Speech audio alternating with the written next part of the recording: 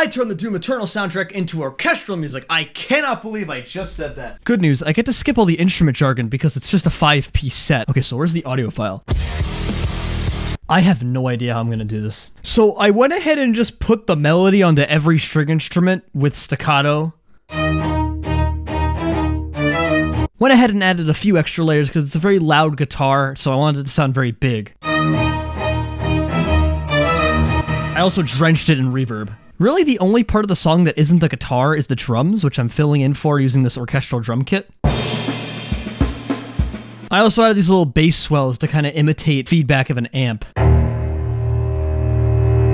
It ended up having a lot of tracks, but that's pretty much all I did.